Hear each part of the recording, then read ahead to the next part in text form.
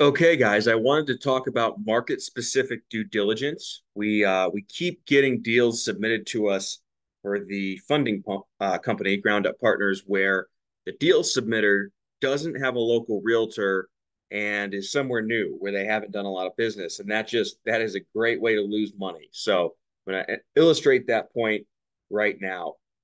So done business in a dozen plus states and probably 50 or 60 different markets across those states. And the norms vary dramatically. So that's the point that I'm going to make here. So let's start with septic tanks. So here, this is the first market really I ever did business in. All of these lots, approximately right there, these lots are septic. There's no sewer line.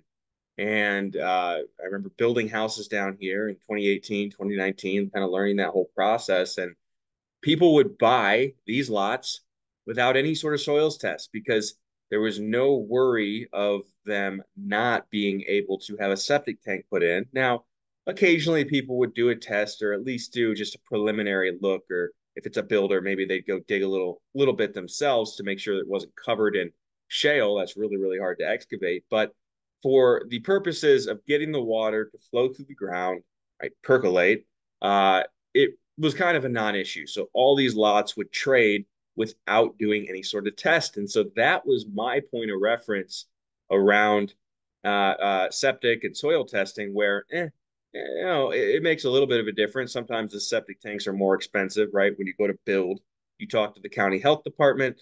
They tell you based on the soil what sort of septic you're putting in, whether it's engineered or standard. And so the price does vary. But again, the norm of this market was for these to trade without any sort of test. And so I bought and sold dozens and dozens and dozens of them without any sort of testing. Then I started doing business in the Carolinas, and I had that point of reference from Pueblo West. Well, very different here. This is the first place I did business in North Carolina. Very, very busy and popular now. Every land investor knows of Brunswick County. I don't really mind showing it. If you start looking around listings, this area has sewer, but if you start looking around areas that do not have sewer, you will see constant mention of preliminary soil evaluation or septic permit on file. And that tells you right away it's really important here. In fact, you pretty much cannot sell, unless your end buyer's pretty clueless, you cannot sell these lots without some sort of testing. A lot of times, at least the end buyer is going to do their own test, or if it's a builder, they'll go dig around. But oftentimes, they'll want to actually get the full permit via the county before closing, if not at least a preliminary soil evaluation. So if it does not have sewer, we always do a perk test here, percolation test, to at least get a preliminary idea of whether it'll perk. And then we have that letter from the soil scientist when we go to resell. And I learned that lesson the hard way. So what's the point? Well, the point is the norms vary dramatically from market to market. If I took the norms from Pueblo West and I applied them here, I could get myself in trouble. And I did. I bought some shitty lots that did not perk. So learn from my mistakes. One more example. I don't remember what city this was, but we had a submission in Arkansas where the lot had failed a perk test. And I thought, oh, okay, so it's not really worth much. And the realtor we were talking to there, who had done a lot of business, sold a lot of land, just goes, oh, no, we can just do a slightly more expensive septic tank. I forget what it was called. I forget what the engineering looked like, but in that market, it was basically meaningless. So again, I didn't know that until I found the local expert. So it's kind of twofold where anywhere new, we always find a local expert. And at the same time, we're continually building our market specific due diligence sheet, which has Brunswick County, Pueblo West, etc. And it lists all the specificities that you have to check for those specific metros. Okay. So, one other aside, you can always get a lot to perk. There's no such thing as a lot that won't perk. The issue is it worth the cost? And so, here in Brunswick County, where land is cheap, housing is cheap, everything's cheap, for all intents and purposes, if it fails a perk test, it's worthless. But let's just say 20, 30, 40 years from now, this all gets built out. There's only a couple lots left. Well, you can put money into it, whether it's just bringing in fill or through a very engineered septic. There's a lot of solutions. You can always get a lot to perk, assuming it's not, you know, just too small to fit anything. So that is important to understand, but not really applicable here. Okay, a couple more points I want to make. Going back to Pueblo, in my first couple dozen deals, I remember getting a lot under contract on Wild Bill Hickok. It's somewhere up here, forget exactly where. And I had been buying and selling these 1 acre lots, and Wild Bill was 1.7. And I thought, great, 70% larger. It's going to be worth at least close to 70% more. Wrong. It was worth $0 more because in this market, people didn't really care. They wanted a little bit of space, about an acre, but there was little to really no premium for a 70% larger lot. And this is a sharp contrast to Palm Bay. One of the first land deals I ever did in Palm Bay was a little bit larger. It was surrounded by 10,000 square foot lots, and this one was maybe 12.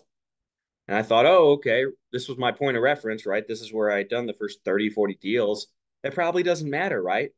Turned out it made a substantial difference on price because in Palm Bay, you have a lot of builders and a lot of small lots, and those slightly larger corner lots allowed builders to fit a larger floor plan.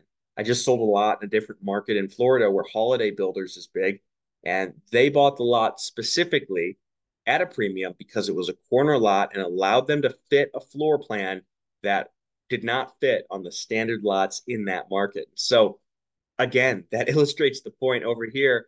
I get a lot that's 70% bigger and it adds zero value. Whereas here, I get a lot that was barely 2,000 square foot bigger and it added like 40, 30 or 40%. I don't remember the exact numbers, but the concept remains. And so, again, I wouldn't have known that if I didn't have a local realtor that told me that and told me what builders were looking for here. And so that comes to the point of price per acre when you're getting into acreage. Again, if you haven't done business somewhere, if you don't have a local expert, you don't know when the price per acre is going to start going down because there's always a discount for wholesale, right? If I go buy a pack of waters at Costco versus one bottled water at gas station, that one bottled water is going to be, 20x what each piece or each bottle is worth out of that pack. And so when you're looking at land, well, if I go buy 400 acres in any market, it's going to be X per acre. And if I chop that up into 5 acre pieces, I'm sure those are going to be dramatically higher price per acre, but you never know what threshold that changes until you have experience in the market or you go find a local realtor, right? Are the 5 acre pieces and the 10 acre pieces identical price per acre, or does it start going down after five? Or is it identical up to 100? Totally depends on the market. Totally depends on what customers or consumers are looking for, and you can't know this on your own. Okay. One couple more points that I want to make here are around topography, flood zone, wetlands, crappy roads, all of this. And guys, I'm pulling from real examples of submissions we've gotten where people were making assumptions that were not correct because they were using the market they'd been in or by them and then applying that to some other market or using their own point of reference. Going back here, the roads are really bad here in a lot of these areas. And people will come down from Denver, Colorado Springs and say, oh, nobody must want to live here. Nope, there you'll find we I just went by like a $700,000 or $800,000 house over here being built that someone bought. The roads are terrible, but they all have trucks. They don't really care. And so in some places that's going to really detract from the land value and the house value. Some places they don't really care. It's the demographics. People are more country. They're just concerned about having space, it being quiet, and being away from other people. They don't care about the road. So whether or not that matters depends on the market because there's some markets where that matters a lot. There's a deal we're buying in Florida where that whole market, that's one of the major considerations. Is it a paved road or is it a crappy dirt road? Okay. And then this all applies as well to flood zones and wetlands, where some markets it'll totally kill the deal. It'll really devalue the land if it's in a flood zone. And then other markets, everything's in a flood zone. And so it just doesn't matter. Or maybe most of it's in, one flood zone and then small parts are in worst flood zone and only matters if it's in the worst flood zone. Same thing with wetlands. There's a number of subdivisions here where everything's covered in wetlands and flood zone. And so it's all the same. And so you can't just make these, oh, okay, if it's in a flood zone, I don't buy it. You can, but you're going to miss deals because many markets, everything's in a flood zone. And so that's just normal, right? And so I'll kind of end the rant there because I think I've made the point where you can't know any of this until you start to talk to locals. And so what I do or have my guys do, my acquisition guys, when we're somewhere new, I was going to show the flood hazard and wetland here, but it doesn't want to load. What I do is twofold. If you scroll around listings and look at what everybody is mentioning, you get an idea what is important, what everyone is looking for, right? And especially look at the ones that sold. Does every single lot that sold say active septic permit, or does it just say preliminary soil evaluation?